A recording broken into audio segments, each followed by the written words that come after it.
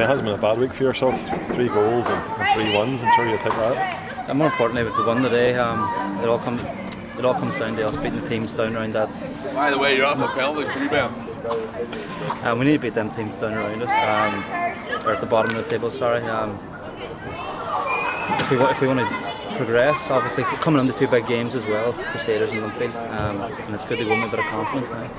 I suppose that's key today. We picked up 3 points and the Crews have dropped, so we cut the gap on them at the top of the table. Exactly, the game now going to Seaview means a bit of, and it gives us a bit of confidence going up the road to take another scalp at them, and we need to put in an even bigger performance than we put in here a few weeks ago, and hopefully it all works out for us.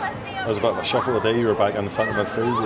You enjoy that in there today? Well, Aaron Jarvis took up a bit of an injury during the week, and I think Owen just wanted to give him a wee bit of a rest because there was 3 games in a week. But wherever he asks you to play, I'll play. I've played centre midfield last year. I've played left wing this year. I've played left back. If he asks you to play there, you play, because you know everyone on the team knows everyone else's job to do, and I have no problem slotting in.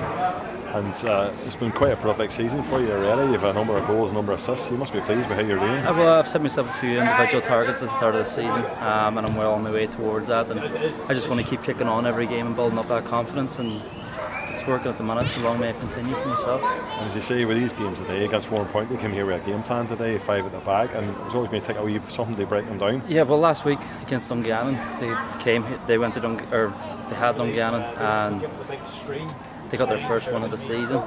They went in half time as well, 2-0 down, and we went in like that today as well. And the warning half time from Warren was, we don't let what happened to Dungannon happen to us this week. And there was no disrespect to Dungannon, but we have our own targets, and we need to beat teams like that if we want to progress, and we have got the one today. So it's a mouth-watering tie next week up at Seaview. You obviously had 4-2-1 down here last month.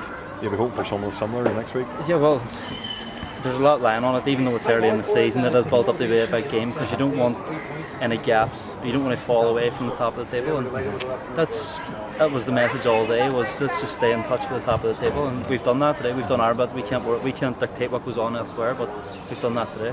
Well, it's such a tight league.